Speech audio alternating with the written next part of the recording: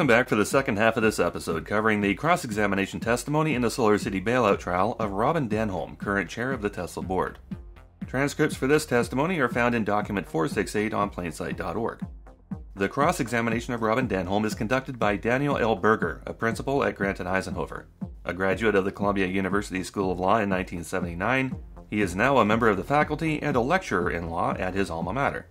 Berger's legal victories of note include some of the largest securities litigation cases in history, achieving successful recoveries for classes of investors including In re JP Morgan Chase & Company securities litigation with $150 million awarded, In re Merck Viter and Zetia securities litigation with $215 million awarded, and In re Cendant Corporation securities litigation with $3.3 billion awarded. So this is not Daniel's first time around the billion-dollar block, nor is it his first appearance in the Delaware Court of Chancery.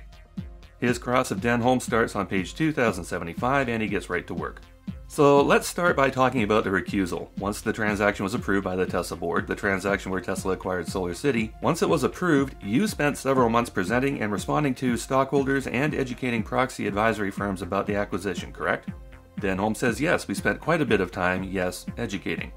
To advocate with the investors that they vote yes, right? Denholm answers, I would say yes.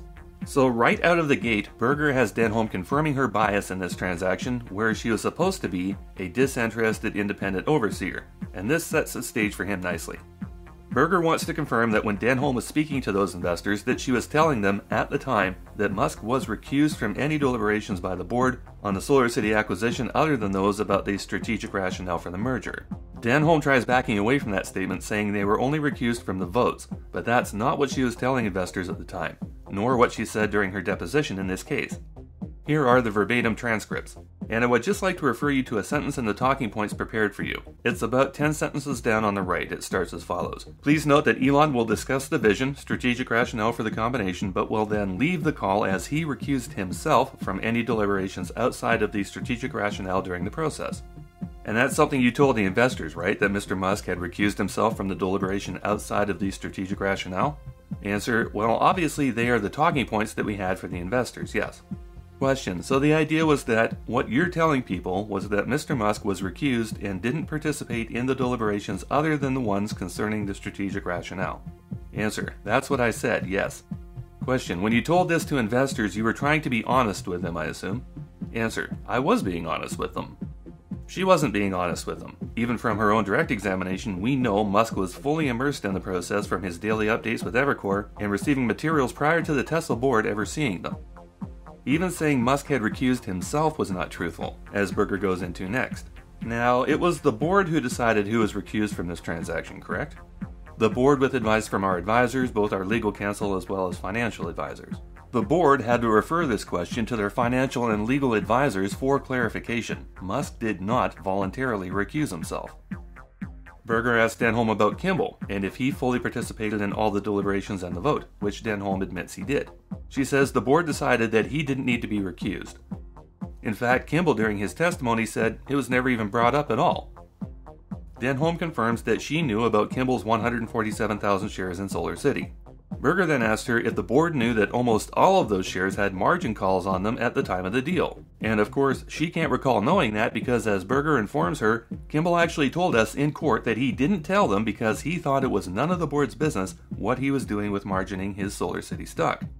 Next up for discussion is Steve Jurvetson and his participation in the deliberations and votes on the transaction as decided on by the board. This was despite the fact that Jurvetson, although he sat on the board at Tesla, was far more heavily invested in Solar City both personally and through his DFJ fund. The F in that fund acronym was John Fisher, who was on the board at Solar City as a result of their firm's investment there. And Jurvetson would have known all about the problems at Solar City through Fisher. These two men would have suffered huge losses personally and through their fund when Solar City failed. Now what's even more interesting is that at the board meeting where it was decided that Kimball and Jurvetson didn't need to be recused, Musk was present during that meeting and was part of the discussion whether or not they should be recused. Denholm says she can't recall if Musk was there or not, but thanks to the meeting minutes of May 31st and June 20th, Denholm's suddenly failing memory doesn't need to be relied upon. Even though portions of the document are redacted, which again seems absurd in a legal trial if we're being honest, the plaintiff's lawyer can still confirm that Musk participated in the decision to allow his own brother and a seriously conflicted cross-investing board member to participate in this entirely corrupted process. Page 2088, Berger starts talking about the special board meeting of February 29, 2016. A special meeting Denholm can't even agree was called by MUSK. Of course, we know from MUSK's testimony that it was him that called the meeting, and had done so just the day before on February 28 through his co-opted lawyer, Mr. Marin, at 2:32 p.m. on a Sunday afternoon for a meeting at 3 p.m. the following day. At 2:43 p.m. Monday afternoon, the review materials for the meeting were sent out by email to the board members, and received by the members of the board 7 minutes prior to the meeting. 7 minutes they were given to assess what would be, in the end, a $6 billion debt and stock transaction. MUSK presented the Project Icarus materials to the board and failed to tell them that he had already told his cousin, Lyndon Rive, this bailout was going to happen. He also did not tell the board why he needed to get this done at this point in time. And Berger confirms through Denholm's videotaped deposition that this is what she had already stated about this question on the record. Question: Now at this meeting, did Mr. MUSK tell you that he had discussed this proposal with Lyndon Rive? Answer: I don't recall. Question: Did he tell you why he wanted to make this proposal then, that is in February of 2016? Answer: I don't recall why then. Question: You don't recall what he said about it? Answer: No, I don't recall him talking about why this point in time was the time. MUSK made no mention at this meeting of the liquidity issues Solar City was suffering through in February. MUSK didn't tell them, right after this meeting, that he contacted his cousin to tell him he's going to try again, even though he was told no at this meeting. Next meeting is March 15th, 2016, the one we told you Chesler skipped over during Direct, and Berger brings up JX897 to go over a few things. All Berger needs from this exhibit is an answer to this question. The board was very clear that management was not to go and pursue an acquisition of Solar City at that time, correct? And he gets his answer. At the March 15th time, that's what the minutes say. Specifically, the board determined not to proceed with evaluating a potential acquisition of Solar City or other similar business at this time, and directed management to instead focus its efforts on the execution of current business matters. Yet, MUSK went ahead anyway without board approval to pursue that acquisition, which he presented for a third time on May 31st. And when MUSK came back for the third time, he brought his own hand-picked lawyers for the deal with him. MUSK and Gracias, with Marin's help, had been vetting which legal firm they wanted on this, and they chose between Kirkland & Ellis and Wachtell Lipton. This is straight from MUSK's testimony. Denholm previously told the court that it was the board who decided to retain Wachtell for the deal, and that they made that decision at the May 31st meeting. She also claimed the board would hire their own financial expert, which was Evercore. However, Berger brings up Exhibit 3226, something referred to as a privilege log. This is a document where lawyers list documents that are privileged in a case. And buried in the fine print of this document are items numbered 142, 143, and 144.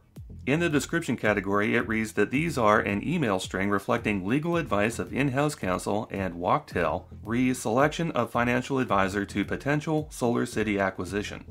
And the dates on those documents were May 27th, 28th, and 30th respectively. Let's unpack that. Although they can't see what the documents are, the plaintiff's lawyers can see all this information from the notations accompanying the privilege, and those are admissible. These documents were dated May 27, 28, and 30, which all obviously predate the May 31st meeting being referred to here. Berger elaborates on ramifications from this information. Now, so what this indicates is that by this point in time, Wachtell was already retained and in fact was retained concerning a potential acquisition of Solar City. It was understood that the acquisition was going to be Solar City at that point, even before Mr. MUSK brought it back to the board. Meaning, all the other nonsense about investigating other targets can be thrown right out the window.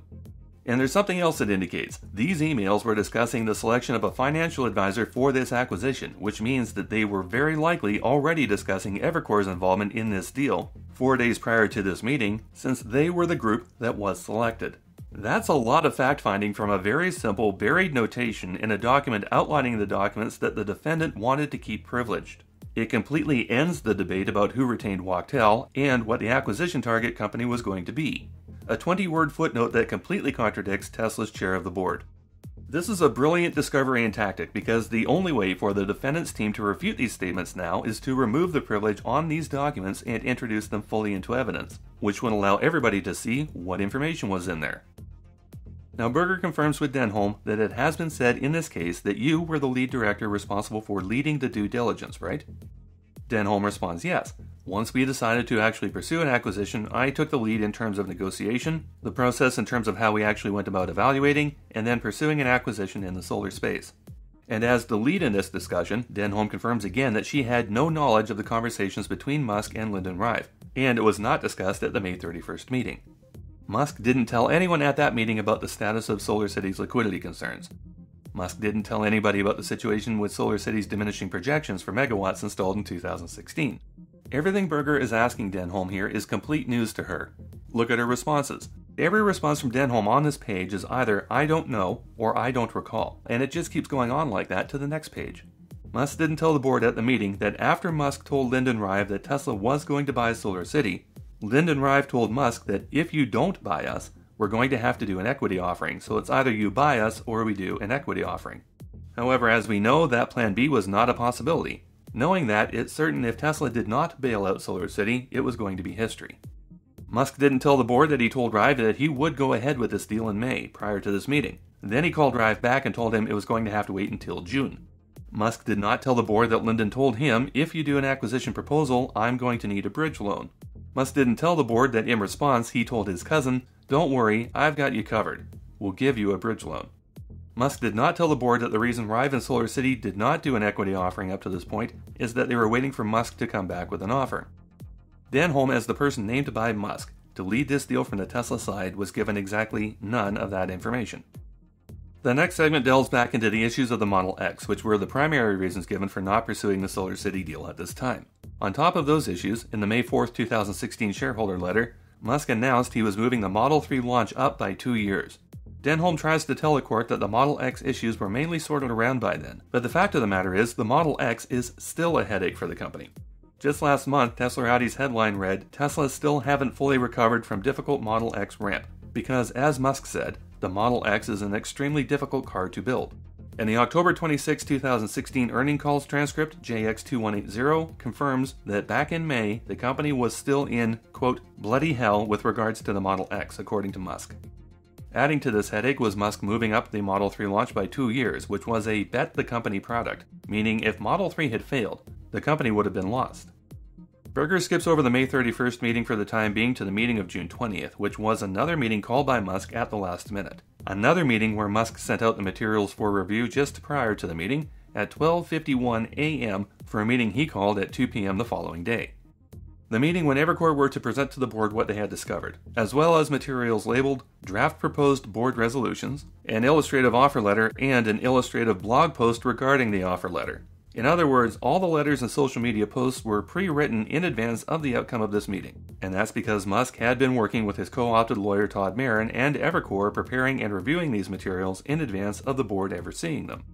JX1232 is a series of emails starting on June 18, 2016 with Marin writing to Musk 2 days before the meeting. I'm getting the board package ready for the meeting Monday afternoon.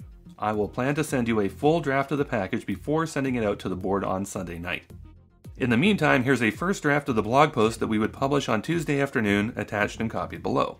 The blog post also includes the text of the draft offer letter. Since I would like to include both of these pieces in the board package, it would be great to get any comments that you have on these by tomorrow, midday. Musk had already been recused in this transaction, yet here he is spearheading it with the GC of the company who is supposed to be working on the company's behalf, not on Musk's pet project. The email continues, if you can't get to it in time, I could just send it to the board in draft form, and you and I could iterate on the blog post after the board meeting. Berger shows Denholm the redacted version of this draft letter that the company sent in as evidence, then shows her the unredacted version they managed to find so they could see the full details of the letter. It's JX1225, and on page 5 is the blog post that Marin and Musk came up with. Reading the article titled Tesla Makes Offer to Acquire SolarCity, the post outlines everything about this bailout in advance of the board meeting. The offer letter draft reads, June blank 2016, addressed to Lyndon Rive. We are writing on behalf of Tesla's board of directors to confirm our discussion earlier today. Discussions that had not happened yet, it's worth noting, and the letter Musk and Marin drafted is signed, Sincerely Elon Musk, chairman of the board of directors. This is contrary to Denholm's sworn testimony from the previous day, who told the court the way it worked was that the board approved the transaction, and then Denholm tasked Mr. Marin with drafting the offer letter. However, that letter was already written and vetted by Musk 2 days prior.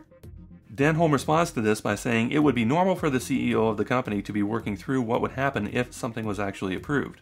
And Berger keywords this for her. If something was approved, correct? But at the time the letter and the blog post were written, nothing had been approved. In fact, in theory, if not practice, Evercore still had to present the case for Solar City against 3 other possible targets. And as Berger correctly states in a question form, don't you think that it conditions the board, requires the board, when it's looking at whether it should look at other solar companies, if the CEO of the company, Mr. Musk, comes to the board with a draft letter to acquire Solar City, even before that consideration has been made? Denholm tries arguing that Evercore presented Solar City as the best option, because of course they did. That's what Musk told them to do. So Musk, Marin, and Evercore come to this board meeting with this draft letter for Solar City. A draft blog post and an obvious indication that it was Solar City Musk wanted to acquire from previous meetings, with documents supporting this in the privilege log showing when Wachtell was retained. Denholm again tries saying Evercore was looking at the other companies as well, but as Berger pointed out, Evercore and Marin didn't come to the meeting with draft letters for any of the other companies, and the one written for Solar City was emailed out by Marin to Musk at 9:17 a.m. 2 days prior to this presentation. In fact, this draft blog post had already been sent out to the company's public relations firm, Sard Verbinnen, so that they could pump this out as quickly as possible immediately after they got the green light. All they had to do was fill in the date and the price and publish it. The next several pages keep hammering this point home, that the recused, conflicted CEO was receiving these materials in advance of the meeting for approval before any vote was ever shown to the board. Denholm says Marin just wanted to make sure Musk was comfortable with the materials before the board was allowed to see them, because if he wasn't comfortable, it wouldn't get sent out to the board. Berger confirms with Denholm that the board was unaware of this back and forth between Marin, Musk, and Evercore or the creations of the draft materials, but she says she's not surprised by it. At least today she's not surprised by it. It was a different story during her videotape deposition, transcripts are JX2798. Question: in previous to sending it, Evercore had sent the draft of its materials to Mr. Musk because he asked them to, correct? Answer: I don't know that other than this email that you've shown me, which I've not seen before. And of course it wasn't just Evercore, it was Marin as well. On to JX3219, an email chain involving Wachtell Lipton, the company lawyer in this matter supposedly acting on behalf of the company, but they too were co-opted to act for Musk when he wrote to Courtney McBean at Evercore as follows. Courtney, client wants to send a draft of your deck to Elon sometime this morning. Could you let me know if that's doable? The client in this case, Berger confirms, was Marin, not the company, not the board, and not Denholm. And in the next exchange is, finally, the description of the role Denholm was supposed to be playing in this transaction. According to Musk, Berger says, you were the disinterested independent director that led the board's negotiations. Am I right about that? Denholm replies, yeah, well, I don't know if Elon said that, but I was, yes. To this point in her testimony, have we heard anything from Denholm to indicate she was disinterested or independent in any way, shape, or form? Not even during the direct examination by Musk's lawyers did she appear to be independent. Berger recites Musk's direct examination testimony in this regard as asked by Chesler at the beginning of this trial. Who handled the negotiations of the transaction from the Tesla side? Who was the person in charge? Robyn Denholm. What was her position at Tesla? Director. Who set the price of each Tesla offer and counteroffer, sir? I believe that was Robyn Denholm. And who set the other terms and conditions of the deal other than price? Robyn Denholm. And what about the final price and final deal terms? Who set those? Robyn Denholm. That's how you set your chair of the board up to be your personal scapegoat. Berger confirms with Denholm that at Tesla there was no special committee established, such as the one at Solar City, and Denholm was not a committee of one. Each of those questions that Chesler asked Musk referred to actions that were in fact participated in by both Jurvetson and Kimball, along with Aaron Priest and Buss. Denholm says she was just one of 5 directors that considered and voted on the bailout, but she says she led the process and sort of acted as the corralling force. And at this point, Berger drops this bomb on her head. Ms. Denholm, we've looked at, in this case many times, all the meetings of the board between February 29th and August 1st of 2016. And none of those minutes reflect that you were delegated any authority by the board with regard to the Solar City transaction. There was nothing in writing delegating any oversight or negotiating authority to Denholm by the board or from the board. This person that Musk identified as the sole person responsible for determining the deal on behalf of Tesla and its shareholders. Still with the June 20th meeting, Berger confirms that the meeting ran from 2 until 4:30 and that Musk was there at the meeting and took part in the discussion. Of course, we've covered this previously. Musk was there for the entire discussion. The minutes read, based on Evercore's analysis, the directors then discussed with input from management and representatives of Evercore the value and structure of a potential acquisition proposal for Solar City. Musk was present for the discussion of the walkaway price. Musk was also there for the discussion about the strategy for negotiating and obtaining an acquisition price for SolarCity that was attractive to the company, as the minutes indicate. After all of these discussions were done, Musk is then recorded as leaving the meeting with Gracias. But before he left, Musk took part in the discussion about whether or not the offer to SolarCity should be a range and should reflect a premium to the current stock price. In the discussion of various possible exchange ratios, the consideration of a range between 0.122 to 0.131 shares indicating a share price between $26.50 and $28.50, which we know from Denholm's direct examination was Musk's number, not the commission number from Evercore. Moving to the July 5th meeting, which Musk attended in its entirety, Evercore once again sent all the materials to Musk ahead of time for approval, and the board did not get those materials until after Musk cleared them for distribution, something else Denholm didn't know. Page 2 of these minutes reads, "Discussion ensued among the directors and the representatives of Evercore regarding SolarCity's financing and liquidity needs. Musk was there, but failed to tell the board that SolarCity needed $200 to $300 million worth of cash immediately, as determined by their own financial advisors. And Musk did not tell the board at that time that SolarCity had once again come very close to violating its liquidity covenants in May and June." With Musk in the room, the Tesla board also discussed an effective negotiating strategy for SolarCity, despite the fact that the board chair for SolarCity was sitting right there in the room with them. Right after this meeting, Musk called Don Kendall, who was half of the SolarCity Special Committee. Denholm was unaware of this call, or what was discussed, and that call was never reported to the Tesla board as is required for Musk to do. Same thing with the calls that Musk made to Evercore after that meeting. He didn't report them to the board, and Denholm has no idea what Musk was talking about with the bankers on those private calls. So the timeline is, Musk is in the room while the negotiation strategy is being worked out. His first call after that meeting is to his own special committee member at SolarCity, where he is chairman, and the next call after that is to Evercore, the financial representatives for Tesla. All of this is being done behind the board's back. And at this point of the testimony, court broke for the morning recess at 10:49 a.m. to resume at 11. We are also going to take a break at this point, and when we return, we will wrap up Denholm's cross-examination and give some final thoughts on this trial before the decision comes down later this month. When that episode is ready, you'll find the link right here.